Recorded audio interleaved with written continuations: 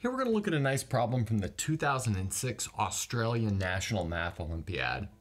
So we want to define the following sequence of natural numbers. So it's going to be given by a sub n, and it will be the product of the digits of n. So I think this is pretty interesting. There are a bunch of problems on YouTube, including some that I've done, where we look at the sum of digits function. And so this is like a version of that, but the product of the digits instead. So we have two goals. Our first is to show that n is bigger than or equal to a sub n. And our second is to find the values of n that satisfy this equation. So we've got a sub n equals n squared minus 17n plus 56. Okay, so let's jump into it. So we'll do this first goal first. So let's maybe expand n in its base 10 representation. So that means we can write n as x sub k times 10 to the k plus x sub k minus 1 times 10 to the k minus 1, all the way down x sub 1 times 10, and then finally x sub 0. And then we might as well take x sub k, that highest order term, just to be from the set 1 to 9, whereas x sub j for all other values, except for that top term can also be 0. So we've got 0 through 9 for those. Next up, I want to start doing an inequality here.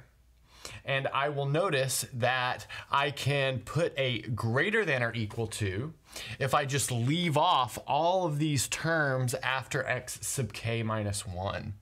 So let's do that. So n is equal to this expanded in base 10, but that makes it bigger than or equal to x sub k times 10 to the k. But now we see that 10 is bigger than 9, so this is bigger than or equal to x to the k times 9 to the k. Next up, we'll notice that each of these xj's between x sub 0 and x sub k minus 1 are between 0 and 9. That means they're less than or equal to 9. So let's maybe write that down real quick. So we're going to use the fact that x sub 0, x sub 1, all the way up to x sub k minus 1 is less than or equal to 9. That means we can extend out our inequality to say that this is bigger than or equal to x sub k times x sub k minus 1 times x sub k minus 2, all the way down x sub 1 times x naught, like that. Again, using this blue fact here. But notice that that's exactly the definition of our sequence. This is equal to a sub n. So now looking at the extreme left and right hand side of this inequality, we see that we have achieved this first goal. Okay, let's clean this up and then we'll look at our second goal. So our second and final goal is to find the values of n that make our sequence equal to this quadratic expression in n. So that's given by n squared minus 17n plus 56. And while looking at this, you want to remember that we've done a part A first, so maybe we could use this first part in order to determine the values of the second part that satisfy this equation. And what we want to use is the fact that a sub n is less than or equal to n for all values of n, to go ahead and put an n over here. Then next, instead of solving like our goal equation, which might be quite difficult because it's hard to get a handle on this function an, maybe we can solve this thing that is like hugging our goal equation.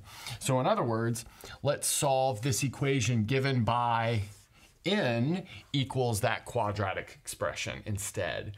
And then maybe we can use that to reason what the solutions to a sub n are. Okay, so just to reiterate, what we'll solve instead is n equals n squared minus 17n plus 56. Now this is actually pretty straightforward. We can just maybe move everything over and then do some factoring. So notice that this is equivalent to saying that n squared minus 18n plus 56 is equal to 0. Next up, you can check that 4 times 14 is 56, but then 4 plus 14 is 18, so we're good to go on that kind of factorization. We have n minus 4, and then n minus 14 equals 0. So that tells us that this like supplementary equation is satisfied when n is equal to 4 or n is equal to 14. So next up, we'll notice that this is the equation of an upward facing parabola. So let's get a picture of that parabola. So it goes like that. We've got maybe 4 right here and 14 right here. Like I said, it's an upward facing parabola, so its picture is something like this. So notice values of n that are bigger than or equal to this quadratic expression correspond to values of n that are below the x-axis in the graph of this parabola. So in other words, we're only looking for the values of n between here and here. Those are the only ones that possibly satisfy this inequality, but that means those are the only ones that will possibly satisfy this equality. So in other words, what we need to check here is the values of n between 4 and 14. So there's probably a bunch of ways to argue this carefully, but maybe I'll do it with a chart, and I will form that chart by using symmetry to simplify the calculation. So let's say we'll have a 3-row chart like this. One row will be the n values, and then we'll have the a sub n values, and then finally we'll have the n squared minus 17n plus 56 values. What we want is for this second row and this third row to be equal. Now I'm going to take n from 4 to 14. Those are the only values that I need to look at by my previous argument. So let's add those in here. Okay, so I've got my values of n added in there. Next up, I want to notice that this thing has some symmetry. Notice the vertex of this quadratic expression will occur at 17 divided by 2. That's just from the standard formula of negative b over 2a, if you will. 17 over 2 is 8.5.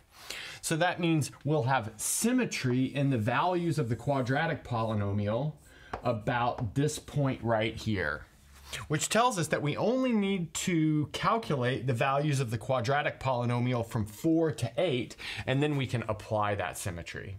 Okay, well, so let's do that. So if we plug 4 into this quadratic polynomial right here, we'll get 4. Again, I'll let you guys check some of these. This is not so hard to calculate. Then if we plug in 5, we'll get negative 4. If we plug in 6, we'll get negative 10. Here we'll get negative 14. Here we'll get negative 16. So again, that's from plugging in all those values into the quadratic polynomial. And then by this symmetry, we know that here we'll get negative 16, negative 14, negative 10, negative 4, 4, and then finally 14. Again, I extended the value of 14 over. Obviously, that is kind of further to the left here. Okay, next up, we'll look at the value of a sub n, which is maybe arguably easier to calculate. We just multiply the digits of n. So notice here we'll get 4, 5, 6, 7, 8, 9, 0, 1, 2, 3, 4.